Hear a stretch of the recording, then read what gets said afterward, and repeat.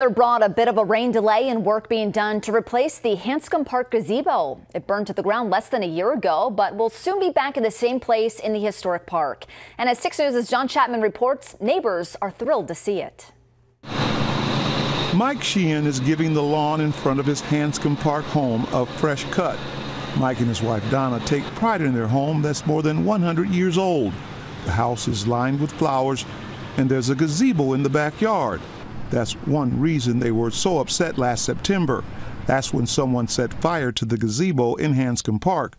The criminal act totally destroyed the gazebo. That's kind of a sad deal. I mean, it's been there so long and everything, and you have something nice and somebody's got to take it away. It's not the right thing to do. The fire that took out the gazebo was a huge loss to the neighborhood. There has always been a gazebo in the park.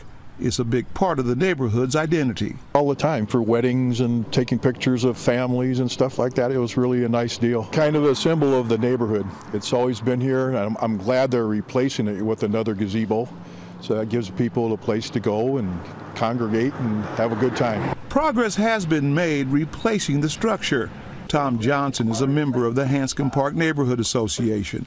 He says the city of Omaha worked quickly to make the gazebo comeback possible. Pretty much as soon as the coals got cool, they were talking about we're putting a new one in. And I was very impressed with that because, you know, being eastern part of Omaha, you don't always get things, and if something burns down, you pretty much just dig a hole and bury it. But they've been digging here to rebuild.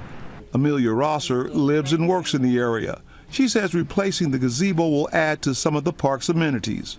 Over the years, I've witnessed the park get new playground, better walking trails. I was part of helping with putting the disc golf course in. The neighborhood association prior to my involvement helped with getting the dog park in. People who live around here are hoping this work is the beginning of making Hanscom Park what it was before the fire. On your side in Omaha, I'm John Chapman, 6 News. And neighbors tell us the new gazebo will be made of metal and will sit in the same location as the old structure.